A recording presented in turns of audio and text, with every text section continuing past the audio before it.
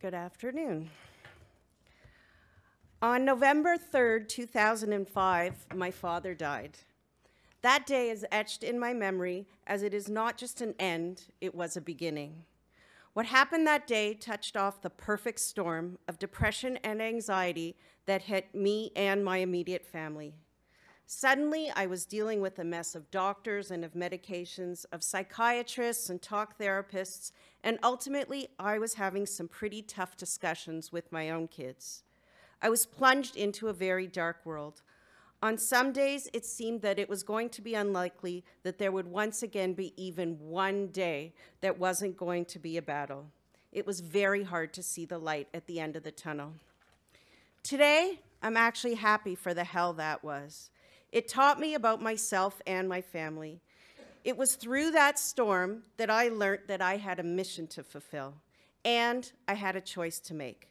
I could take everything that was happening and had happened to me, shut out the world and stay silent, or I could get myself educated, build my inner strength, and become a crusader against the monster that is anxiety.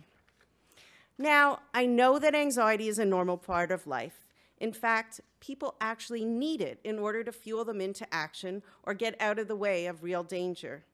You might feel anxious with a problem with your friends, before writing an exam, or before making any important decision. But there's a line between functional anxiety and dysfunctional anxiety. When the anxiety is pervasive and gets worse over time, you need to seek help. When the anxiety thoughts interfere with your age-appropriate daily activities, you need an intervention.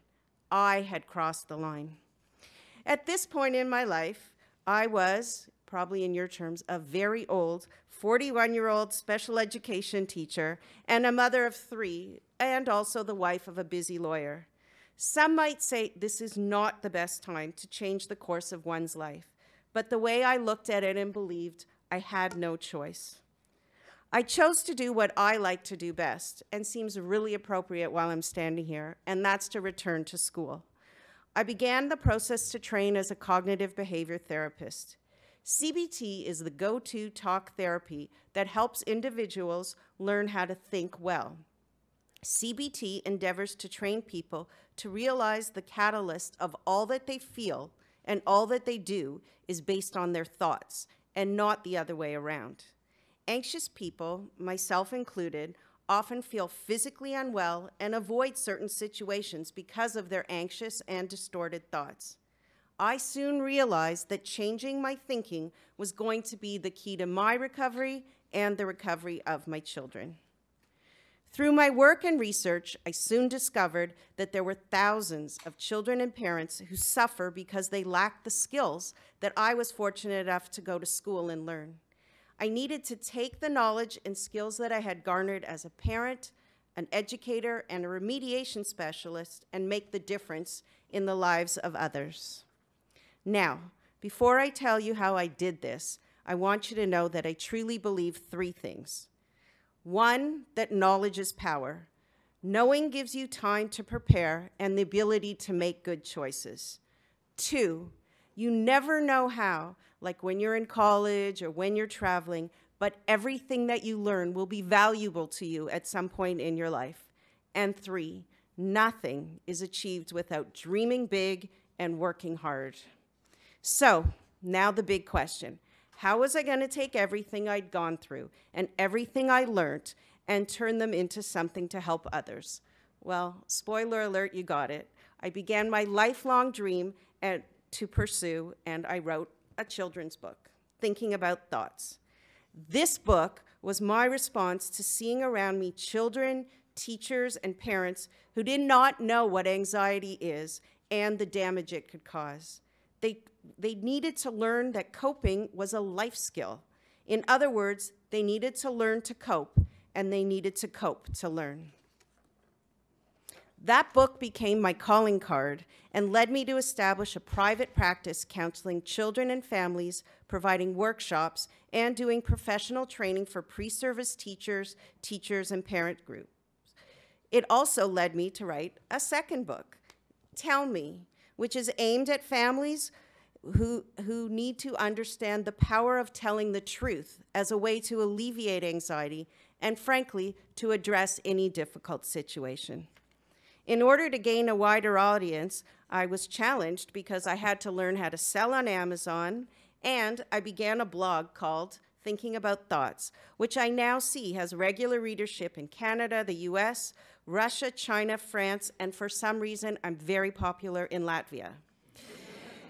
Anxiety is an evil menace. It sucks energy from the strong, it plays havoc with the physical body, and it prevents individuals from attaining their goals, especially those they really want to achieve.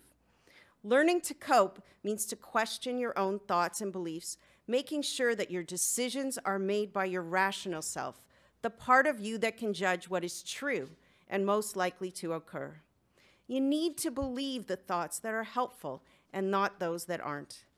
Facing the monster means learning to cope with uncertainty and learning to take risks, knowing that you're going to be able to manage. I have learned that anxiety can be enabled or disabled.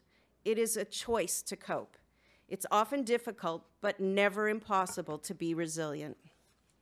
I can say today that I have the best job. Every day, I get to work with young people from the ages of 3 to 22 who are working hard, learning about their thoughts, and challenging themselves to face their fears and overcome them.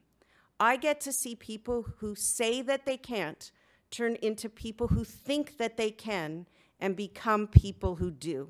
Believe me, it's a joy to watch.